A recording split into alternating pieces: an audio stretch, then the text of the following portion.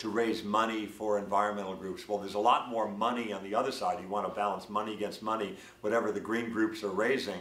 There's a lot more money to continue to drill, to continue to mine coal. That's where the big money is. So if you want to take the money route, that's where you go.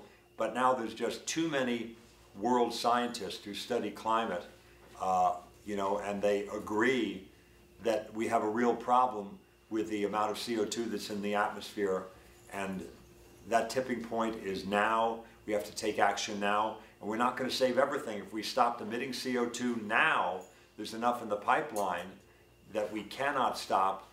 We're still going to have consequences. It's a matter of mitigating the damage at this point. So it's not scare tactics, it's good science from NOAA, from NASA, from National Geographic. Lots of people out there who know about such things have been talking about this for a while, and they have many knowledgeable people with the letters PhD after their name, many peer-reviewed studies that show that we have a real problem. It's not scare anymore. So, is it true that they've known about this for 50 years and we could have prevented this? There have been many theories about climate. There was a cooling theory that was promoted some years ago. It didn't get much traction. It made it to Popular Science magazine, I believe. That's about as far as it got. It didn't make anywhere near the kind of impact that the global warming theory made some years later, most notably by James Hansen in 1987. He spoke before the Senate and I think a joint session of Congress perhaps, and talked about global warming and the threat that it was, and people thought he was just some scientist trying to scare us or being an alarmist. And but we could have listened in 1987. He had very credible evidence back then, and he had a mild, a medium, and an extreme, 3 different scenarios on a chart, and even the medium one had dire consequences. So he was recommending action to mitigate our use of CO2. You know, it takes millions of years to make coal and crude oil. Why would you want to blow through that material in just a few hundred years, have a quick party and wreck the joint and leave it for our children and grandchildren to clean up? You can use fossil fuels for valuable things like making eyeglasses and computers and medical equipment. You don't need to use it all in inefficient vehicles blown out the tailpipe. So I have nothing against crude oil and its refined products. You know, just stop wasting it. You know, there are other ways. You can get power from the sun, you can get power from the wind, you can get power from the earth in the form of geothermal power. These things work, and they're working today. Emphasize that, cut back drastically on the use of fossil fuels, and you'll have a much brighter tomorrow. Extinction. Extinction is forever. There's a wonderful movie out called Racing Extinction that details some of the cases that have occurred already where different birds have gone extinct, different creatures of every stripe have gone extinct, and I think it's worth seeing a racing extinction. But we are right now racing extinction ourselves. We're losing more plant and animal species than we ever have in greater numbers.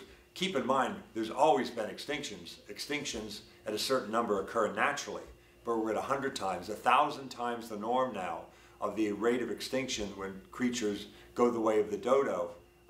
And we're so far beyond that, it's a great deal of risk. You have to ask yourself, how many rivets can you lose from an airplane before it ceases to fly? And all those many species are like rivets in an airplane holding the fuselage and the wings together. And you can lose, I don't know how many, somebody who knows about planes would tell me, 5, 10, 30. But at some point when you lose too many, the plane's going to start coming apart as you fly, and you're going to crash. And that's where we're at now. We're losing too many rivets, too many valuable species that we need to stay alive. So, are these life forms really that important though? Who's going to miss them if we don't even know they exist? Well, again, they're for our own well-being as well as theirs. You know, there's a web of life that supports us all. If you have a healthy ecosystem, you yourself can have a healthy life. When you have an ecosystem out of balance, you have real problems. People have vilified many species over the years, and you know, people used to shoot buffalo out of moving trains, not even stopping the train to pick up the carcass and eat the meat that was lying there on the floor of the plains. People have behaved poorly. We almost lost the buffalo. Now, you know, we lose lots of species, plant and animal species, on a regular basis, and it's not as obvious as shooting them from a a moving train. It's more subtle, but they are a part of the ecosystem that keeps us alive. And to not value that, I mean, when you have things out of balance, you have trouble. There's a lot of loss of sharks now, and people go, sharks, they're horrible, they eat people. So few people are harmed or eaten by sharks in any given year. It's, you know, you have a better chance of being hit by lightning by a long shot. But sharks play an important part in the ocean. They keep the ocean in balance, and so to kill all the sharks as we're doing for shark fin soup, to just hack off the fin and throw them back in to be tortured and die, unable to swim properly, is just, it's barbaric. And in so doing, we're also putting the ocean ecosystem out of balance. We're putting the ocean ecosystem out of balance with all the plastic in the ocean, all this single-use plastic. It is just taking over our lives. And again, I'm not talking about everything made out of plastic is bad. You can have glasses and you can have computers and things made with plastic, but you don't throw a computer in the ocean. You don't throw your glasses in the ocean. But lots of wrappers and bottles and bags and things blow out of trash cans. They blow out of recycling bins too. The wind takes them, or somehow somebody's reckless with it. They go into a landfill and they're blown by wind into our waterways, oceans, our bays, our estuaries, and birds choke on them, fish choke on them, marine mammals choke on them, and it's killing the ocean, the amount of plastic in the ocean. It's all part of the big challenge that we're going to face with our oceans, the acidification of the oceans. These are real problems, and we have to face that now or we're going to pay the price. Tree hugger. Oh, okay. Go ahead, buddy. Great stuff, though. Thank you. And I've only got a couple more minutes, Kurt. I got to go. Understood. Tree hugger. Tree hugger Are you a is... tree hugger? I'm a self-avowed tree hugger. I wear that name with honor. I think trees are important, and I'll hug one any day of the week. They don't hug you back, but I get a good feeling when I do it, because I know trees have tremendous value in my life, and they have since I was born, since long before I was born. So I value trees, and will give them a hug any day of the week. You've been a role model for many. What is the message if someone wanted to walk in your footsteps and do what you do?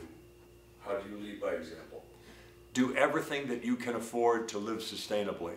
A lot of people make up that list of things that I'm doing that they cannot do. I can't afford a fancy electric car like Ed drives. I can't afford a big solar array on my rooftop. I say to them, neither could I when I started. What can you do? Make up the more interesting list, the more important list of things that you can do.